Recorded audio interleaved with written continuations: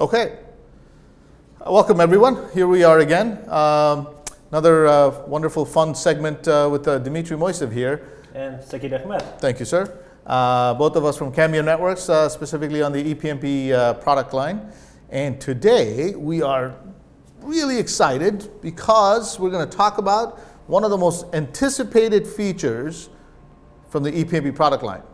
Dmitry, drum rolls would be backwards. SFP port. Ah, SFP port. No, good one. We have a problem with the SFP. No, I'm just joking.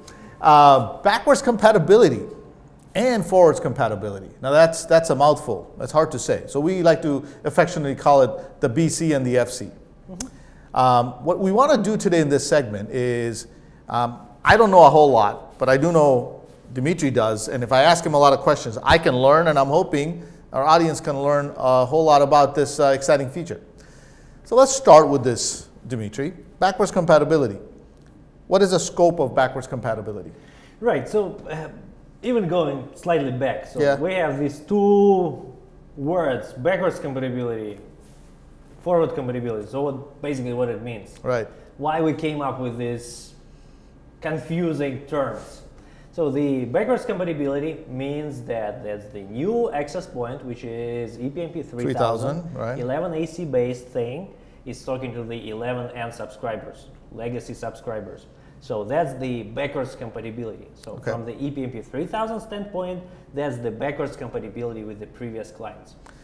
So that's one thing. Right. Forward compatibility thing, that's the ePMP 2000 talking with the new subscriber 11AC based, like Force 300-25, Force 300-16. Gotcha. So if you want to connect those 11AC subscribers to the ePMP 2000, you need forward compatibility thing. Okay. So that's all right. Thank you for that. So let's dive deep into the logistics of this. First and foremost, we are anticipating the official release supporting backwards forwards compatibility in a few days. Today by the time people will watch this video. Yeah, by the time the people watch this video, we should have it out. If I'm a customer and I go to the Cambium website, I will download a file that I will put on my 3000 series product. Okay, so from the ePMP 3000, the software that you have and the whole 11AC portfolio, it has the IMG firmware extension for the firmware, and it is applicable for all the 11AC portfolio. All 11AC. That's the one file for everything 11AC. .img extension. Okay. That's correct. So the one that is coming right now, releasing soon, that is released even for 4.3.1, it has the backward compatibility option that you have to turn on. Okay. And it has a beta sign. In 4.3.1, it has a beta sign when you turn it on. Okay. 4.3.2, there are any additional options you need. So by default, I don't have to click on any buttons. Okay. Okay. Absolutely right. So you just load 4.3.2 on ePMP 3000, and it will allow connecting 11N subscribers. What a brilliant idea. But there is always a There's always a but. Okay. There is always a but. Those clients, there is a requirement that we need to update those clients. Sure. So they have to go, they need to learn the new 11AC language. So we have to update them from 3.5x firmware they were using before to the 4.3 release. And with the tar.gz extension. That's true. I do know something. Yes. All right. Okay, so summary is, for ePMP 3000 product line, it's the .img file extension. For anything legacy that you want to talk to the 3000 is the tar.gz extension. And the reason it took us some time to get this done is that we almost had to develop a new language because our whole solution is proprietary, and we needed to make the AC stuff talk to the legacy stuff. If I move to forward compatibility, what is happening there? What do I put on my AP and what do I put on my new SMs? Okay, so more or less the same story. It's a rule of thumb. If you want to talk any 11N with any 11AC, you need 4.3 firmware running on both of them. And the version that we are going to post is going to be 4.3.2 official? 4.3.2 for everything. For everything. 11N, 11AC. Different files, but the version number is the same. And okay, so here's an interesting one, not to confuse or sidetrack, but this is important for me. If I have an elevated subscriber, I guess I'm already running 3.5 release on this elevated subscriber, so I would not treat that any different. I would simply put the tar.gz 432. Yeah, so from ePMP 3000 standpoint, there is no difference. You go download the same 4.3 image for the appropriate Elevate device, okay, and go with it. And if I happen to want to elevate new subscribers from third-party sources that have not been elevated, then I go back and do the original elevate procedure using a binary .bin format, upgrade them to Cambium image, and then go to 432, correct? That's correct. Okay, okay. All right, hope that little complicated situation has been explained well. We are trying to minimize the complications. Yes. So the rule of thumb, go with 432 and everything will be good. Yeah, my hair wasn't this gray when I started this, so. But yes, we did make an effort, and as I'm hoping our audience appreciates, the compatibility matrix of different hardware models can be challenging. All right, now let's move on to the next topic. There's a lot of fuss about backwards and forwards compatibility.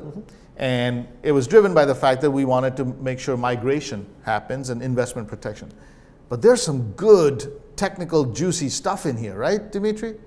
And can we just go through the features, the benefits that you can potentially see when you replace a 11N based AP with our ePMP 3000? Okay. Okay. Tell me about latency first. Right, so there is no one silver bullet. There are multiple silver bullets that all contribute a little bit to the better performance of ePMP 3000, even with the legacy subscribers. Okay. Obviously, the beauty of ePMP 3000 when it shines, it's with the 11AC subscribers. Right, multi-user MIMO, right, higher modulation, etc. But even if you go with the 11N subscribers, you will get certain benefits. So one thing is, as you brought it up, it's latency. So right now with ePMP 3000, we can shoot data right away. Okay. On ePMP 2000, we had to plan frame ahead. Okay. Everything. So the round trip latency on the multi-point system was about 15 milliseconds. With a 5 millisecond TDD frame. Right. So right now, you can get a way less, like 7 millisecond latency on the unloaded system. So from an access point perspective, a 50% reduction in latency, which translates to better performance. So your TCP throughput, both in uplink and downlink, should see some impact. We're not going to get into actual numbers in today's session just because there's environmental conditions that can vary, but we want you to understand that from a 2000, 1000 to a 3000, you're seeing 50% less latency. That's huge. Right. Okay. What else do we have under the hood? The other thing that obviously contributes to the performance is, and everybody who saw the ePMP 3000, it's like a bigger thing, right, with a bigger radiator in the back. And there is a reason behind it. So it has better CPU, way It's just better not CPU. filled with foam and straw? No? Okay, it's real electronics. Right. So it's a lot of electronics. And again, by the size of radiator, it consumes power. And power goes into the real power of the CPU. Okay. The amount of the data it can consume and send through the air. So the packets per second on the ePMP 3000 is way higher than it used to be on ePMP 2000. Can I put you on the spot and ask you what that is? Well, again, it depends on many circumstances, like the number of subscribers and et cetera, but long story short, the headline we are getting is about 100,000 packets per second. Again, depending how you measure it. I'm really used to hearing "it depends" to most questions I ask, by the way. Okay, so we got there are small little details changing. So we got high packets per second, great latency, and then the fact that the ePMP 3000 has 4 receive chains, that has an advantage in the uplink gain, right? Maximum ratio combining, if I'm not mistaken? Right, so as you said, we have 4 chains, so we are listening for 2 additional antennas basically, with ePMP 3000 comparing to the 2000. And this is with a 4x4 antenna. Right. So it gives you double more power you can receive, more energy you can receive. If you're receiving more energy, your listening capability has doubled. Your listening capability, instead of 1 ear, you have basically 2 ears. Yeah. So you can listen way better, and you can do this MRC thing. Okay. Actually, our ears are also more or less very similar to this construction. Okay. Great. So uplink. You are getting 3 dB better in the uplink. Gotcha. So 3 dB better signal means you will get one level of the modulation in the uplink. And this is with our 11N subscribers as well as the elevated subscribers. Two other points. There's a concept of a short GI and LDPC. Right. Terms that doesn't even make sense to me, but yeah, maybe you can give a very brief overview what those can potentially do. So the short GI stands for the short guard interval. Because all the ePMP products are based on the standard 11N or right now on the 11AC chipsets. Right. We leverage the standard Wi-Fi frames. Okay. This way. And each Wi-Fi frame, it has the preamble to fight with the reflections, with all the propagation issues we have in the sending the OFDM data. We'll display something on the video to talk a little bit more about what the implications. Right. So long story short, with the new standards, Wi-Fi standards, you can decrease the size of the preamble because with the modern hardware, we don't really need that long of the guard interval. Okay. Long story short, it will give you about 10% of the throughput. Just out of nowhere, with your existing 11N subscribers, you can get more, up to 10% more of brilliant, throughput. Excellent, excellent. With existing, just because of this feature. Gotcha. And then there's a linear diversity parity coding, LDPC. I got the acronym right. Yeah, I couldn't explain anything beyond that, but that's more or less the same thing. It is coming from the Wi-Fi standard base. Okay. And LDPC, it gives you better sensitivity when you transmit and receive. So you transmit with the additional coding. So it's a coding scheme. So the way how you code packets, and you add the checksum in the end. Okay. So with the LDPC checksum, you can actually recover some of the data. That gives you better sensitivity on the receiver. In case you lost the data. Yeah. Well, in case of the phase shifts and.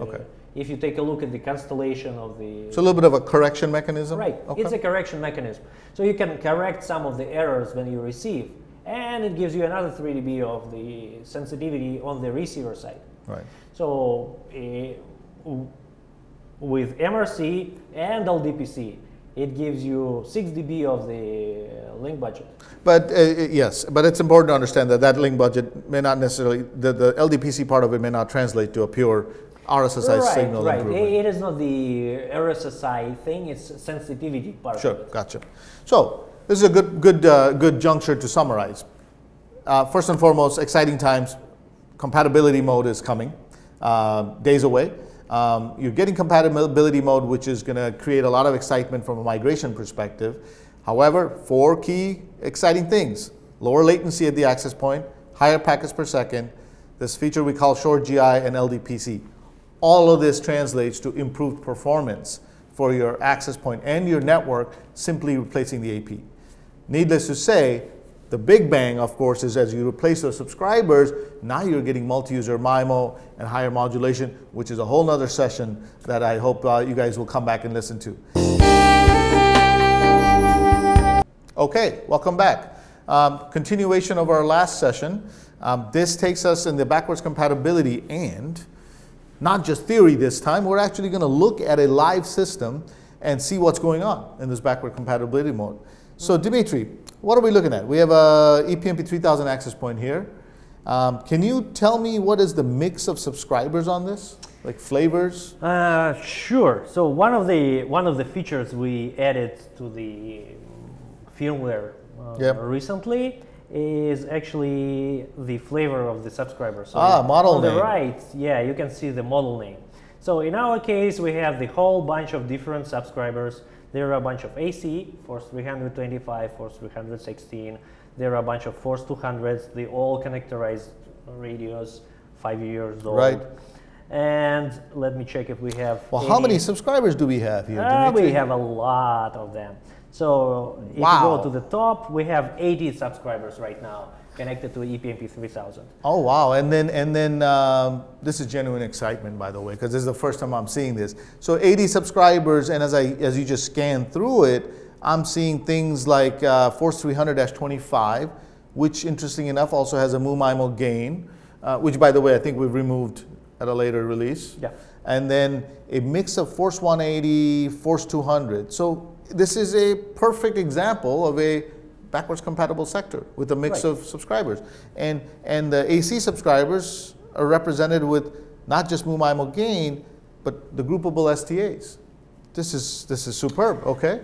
So that's one of the things that, perfect examples as you said, with all the mix of all the variety things that we produced over the years. What else you want to see? Okay, so that is exciting. Help me understand something. So this is obviously a live system. We probably don't want to do too many tests. More than that, it is our beta system for the customer that helps us Sure. test the new features and new things. So it's running the beta software. No, I think this is good. I think maybe what you can show is maybe a throughput chart. I'm just curious with 80 subscribers at a non-busy hour. Right. So as you can probably see from our screenshot right now, it's like 2 p.m. 3 p.m. Right. thing. It's not the. I believe this is in the West Coast as well, so it's. Yeah, it's about 12:43. Yeah, noon time. So about 60, 70 megs of combined throughput. Yeah, you can see the peak of the 160 megs at some point. But yeah, the average is about 100 megs. Right. Throughput. Yeah, probably we can go to the minutes and see if. But this is, I think the essence of this segment is really to show our audience that we have a live system here that is not a Cambium lab system, but one of our friendly customers who's confidently put up 80 subscribers, mix of both new subscribers and existing stuff. I hope this helps to build the confidence and have more customers start deploying our backwards compatibility mode as soon as the software is posted on our website, right? And I believe it is already posted as soon as people watching this. Those will be our executive producer. Those will be famous last words if something happens and we don't post it on time. All right, so I think I probably don't want to go into this too much. I really wanted to see the monitor wireless throughput chart. It's a story in itself. Whole bunch of mixed subscribers running on the network. Thank you. Thank you for sharing this. And thank you for joining us again as a short follow-on to our previous segment to show a live system. Thank you. Thank you, Dimitri. Thank you.